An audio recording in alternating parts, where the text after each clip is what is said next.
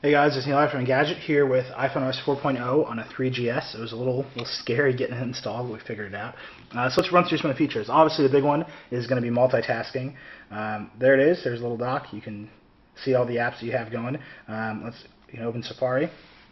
As far as loading in Gadget, we can let it keep doing that while we jump into, say, Notes.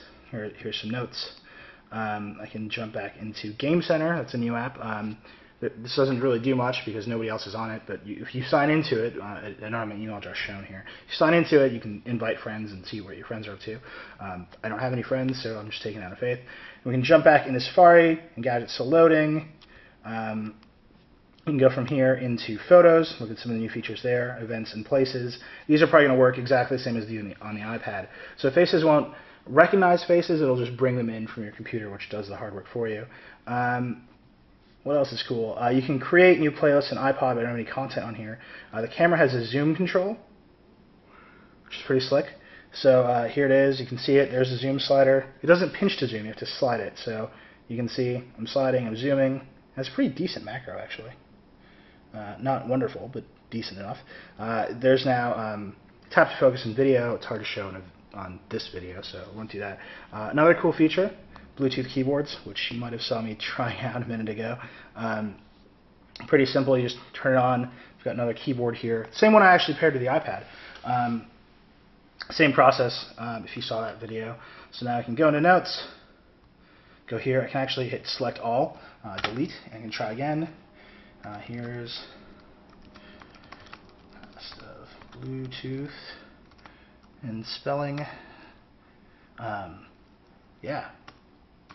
Pretty sweet, dudes. Totally works. If you press Escape, you bring up the software keyboard. I think this is going to be pretty big for the accessory market. I think we'll see a lot of smaller Bluetooth keyboards. One thing, if you do walk away from the keyboard, you can't bring up the software keyboard from the device itself. So you have to remember to turn off Bluetooth if you walk away from a paired keyboard. What else? Mail has threaded messaging that I have yet to see, unified inbox that I've yet to see. I'm hoping that I see it eventually, but I'm not seeing it right now. I guess I have to set some settings for that. Folder organization here. I can just grab an app. Oh, real quick, speaking of grabbing apps.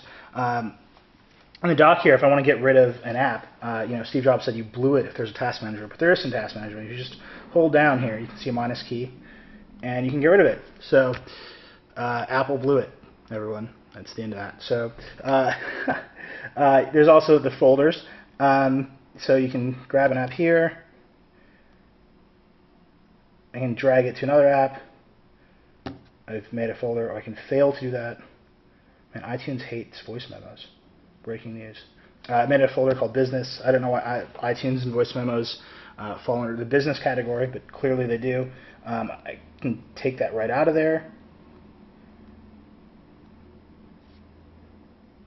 And it's out of there, and now iTunes is lonely in the business folder. Take it out, folder disappears. So those are the highlight features. There's some other stuff. Tell us what you want to see. We'll get to it. But that's really the big stuff right now.